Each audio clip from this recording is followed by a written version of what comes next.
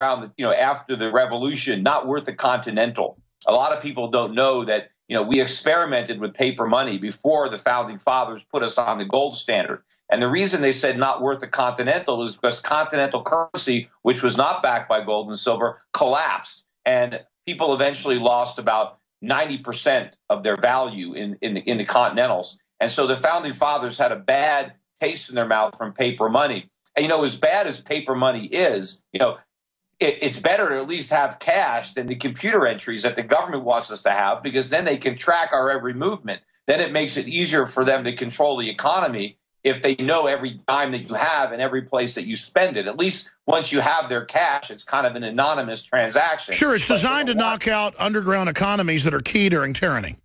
Yeah, and so that's what I tell people. Forget about even keep gold and silver. Instead of then they're not going to be able to do anything about that. And the price is ultimately going to go a lot higher. But look, the dollar has risen recently because everybody believes that the economy is sound and we're going to raise rates. They haven't figured out reality yet. They never do. They never see these bubbles until after they pop. But the dollar is going to go down substantially. In fact, it peaked. If you go back to March, that was the low for the euro. So the dollar has actually been falling against the beleaguered euro ever since March. So the dollar is still rising, though, against some emerging market currencies and some commodity-based currencies. But this, I believe, is the dollar's last stand.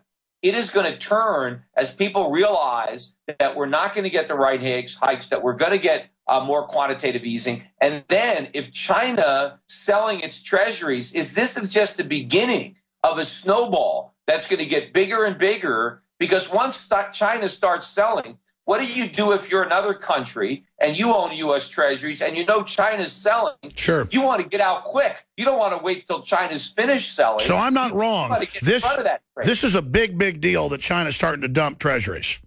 Yeah, and people are dismissing this. People are laughing. Oh, you see, China's selling their treasuries and it's no big deal. It is premature to say it's no big deal. It just started. And look, if China's not going to be buying our treasuries, if they're going to be selling our treasuries, who is going to step up to the plate? Who is going to take over for China? Can anybody figure that out? Now, obviously, behind all of this is the fact there is a global slowdown. How bad do you think the slowdown is going to get? We've got Africa and the Middle East just emptying out into Europe. It is getting crazy. How does that compound the situation? Well, I think the slowdown is being compounded by the belief that the Fed is going to be tightening monetary policy after 7 years of zero. This impacts the entire world because the dollar is the reserve currency. But I think people are preparing for a tightening cycle that's not going to take place. All those capitalists being sucked out of the emerging economies and out of commodities that's moving into the U.S. financial markets because it's ready for higher interest rates, that's slowing down the global economy. When people realize that that's a mistake and the dollar starts to tank and commodity prices start to go back up and money is repatriated back to the countries that it left, chasing dollars, that is going to be a relief for the global economy. But there are certainly parts of the world, parts of Europe, Japan, the United States, that have too much government, too much regulation, too much money printing, too much interference. These countries are never going to truly recover. Let's talk about it. We got to go to break. Peter Schiff, stay there. Ladies and gentlemen, I'll tell you, bottom line, now is the time to start getting prepared psychologically, financially, physically, because the world is going into a depression. And if it's anything like the Great Depression, it will be spectacular because the public is so, on average, unprepared to take care of themselves. I mean, back in the 30s, you could work on your own car. Most people have their own gardens. I'm not going to belabor that point. People know that. This goes from bad to worse, and I want to ask Peter Schiff how bad he thinks it could really get here in a moment, where he thinks the third world is going, what he predicts the Fed will do, because they are now hinting, saying they may not raise rates, or it may be a tiny raise, or they may go down. And Larry Summers is running around saying that's the answer and criticizing Yellen. So they want to have their cake and eat it, too, have people believe that interest rates are going up, and I guess in the real world, for us, they have some, but not for the establishment. They want to have their cake and eat it, too. The toll-free number to join us, your questions for Peter Schiff, and, of course, myself, Alex Jones, are 800-259-9231, 800-259-9231 for this Friday worldwide edition. And I'll be back this Sunday, 4 to 6 p.m. Central, with the abbreviated 2-hour transmission live as well. And, of course, the nightly news tonight at prisonplanet.tv and InfoWarsNews.com. The daytime radio show / TV show has a free feed at InfoWars.com/show. Please spread that around to friends and family. We have the free podcast, Droid, and iPhone apps, and much more right there at InfoWars.com/show. And, of course, then if you subscribe for $5.95 a month, 20 people can use your membership and log in and watch the nightly news every night, tape to air, sometimes live, sometimes 5 hours long, always an hour long, at prisonplanet.tv. So I want to thank all the members of prisonplanet.tv. You make so much of what we're doing possible. Also, we're going to end this special today because supplies are so limited. I don't want to sell out. It'll go back to the regular price this weekend. That's still very affordable for some of the most high-quality, low-priced colloidal silver out there. An amazing alternative to antibiotics, in my opinion, my view. It's what I use it for, topically, you name it. It's been known for thousands of years, and the scientists and doctors we've had on believe 30 parts per million is the best. Any more than that, it's just too small and becomes toxic, ladies and gentlemen. And that's our view. Talk to your physician, do your own research. 30% off a single bottle, 50% off when you get 2 bottles. Basically, you get 2 bottles, you get 2 free, to be technical. So 30% off 1 bottle, or buy 2, get 2 free, InfoWarsLife.com. And we do have our amazing medical-grade methylcobalamin, vitamin B12. That's true, organic vitamin B12. You will not find it basically anywhere, especially in this dose. This is the same stuff that I went to a medical doctor to get because I wanted to experience that, injectable into the fat. Same color, same stuff, same thing. This is a pharmaceutical grade when you take under your tongue. You do not inject it. And it is simply amazing. The natural, clean energy you get from it, InfoWarsLife.com or 888-253-3139. And when you purchase the products at InfoWarsLife.com or InfoWarsStore.com for that matter, the water filtration, the non-GMO seeds, the shortwave radios, the high-quality storable foods from My Patriot Supply, a portion of that, again, goes to fund this operation.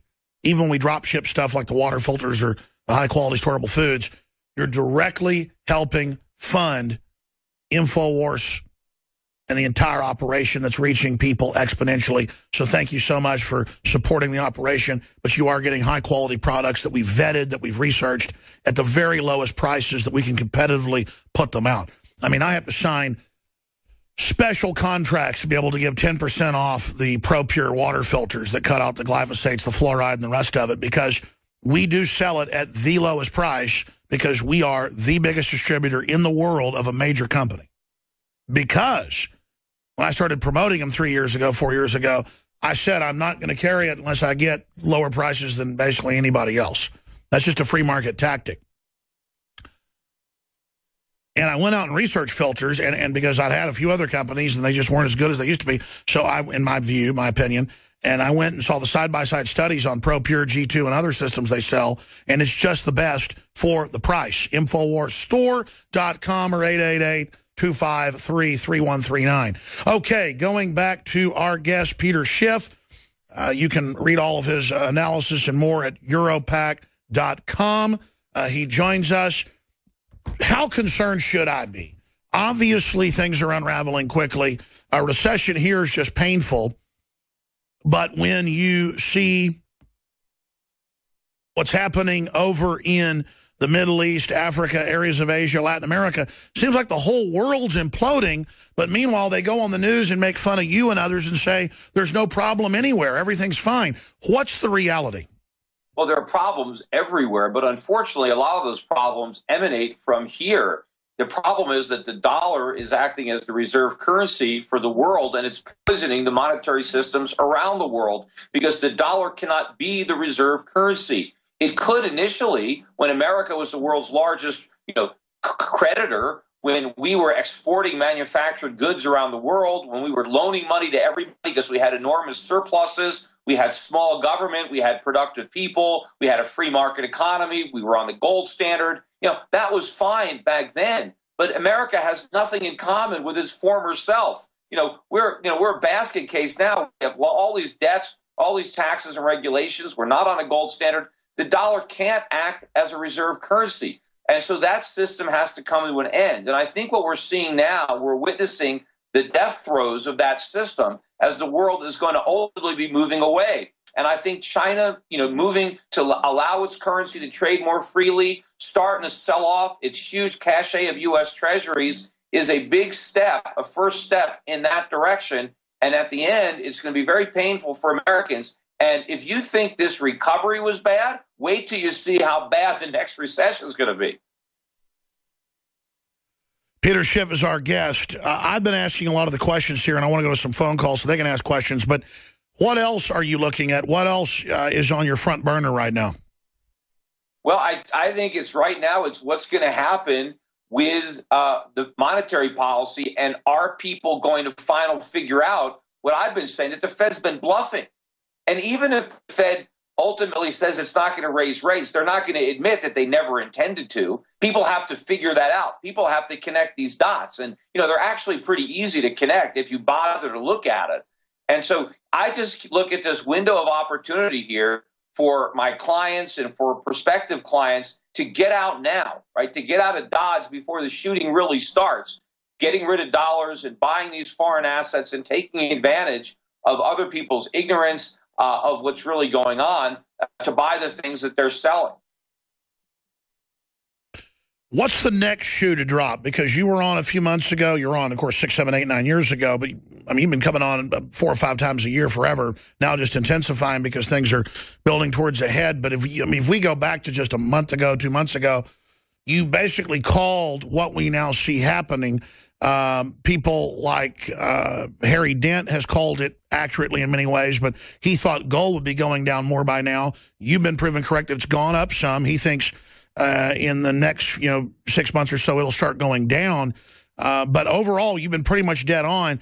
What factors are you looking at now that signal how fast this bubble collapse could go? Are we just seeing the beginnings of the end of the dollar, or does it take a month, 6 months, 5 years? Well, what's happened more recently since the last time I was on your show is we've decisively broken the uptrend in the U.S. stock market that began on the lows back in 2009. And we've had a bounce back in the last few days. We had the biggest drop point-wise ever in several days and the biggest rally. But that rally didn't change the technical damage that was done in the sell-off. So I think we've broken that bull, and this market is in correction. It's going to continue to correct. It's probably going to go into a bear market unless the Fed can rescue it, unless the Fed throws it the life preserver that it needs, which is no rate hikes in QE, instead of dangling an anchor in front of it in the form of suggesting that maybe rates are going to go higher. And even though the Dow itself is in correction territory, there's about a third of the S&P 500 that's already in a bear market. These stocks have already dropped by 20% or more, but this is being masked by the averages. And the averages, of course, are going to be influenced by some of these high-profile names that in many cases are extremely overvalued and vulnerable to big declines if the Fed were to actually follow through with its threats to raise interest rates. So this decline in the stock market, of course, is putting added pressure on the Fed because they worked so hard to inflate this bubble, and now they're watching the air come out, and they haven't even pricked it yet. So I think they're going to try to stop the air from coming out and blow more back in by softening their talk about rate hikes and then ultimately coming clean about the fact that we're going to get another injection of quantitative easing. And I think this next round is going to be the fatal dose. It's going to be bigger than what 1, 2, and 3 combined. And you can't wait for the Fed to announce that to make your investments, because by then it's going to be a stampede to get out of the dollar, and you want to get out before the crowd. I tell you, the fundamentals of the economy are not in good shape. I don't have to be a rocket scientist or an economist to see that. And I just don't think the public is ready for the type of downturn we're obviously going to be seeing here in the next few months, the next few years. What do you expect?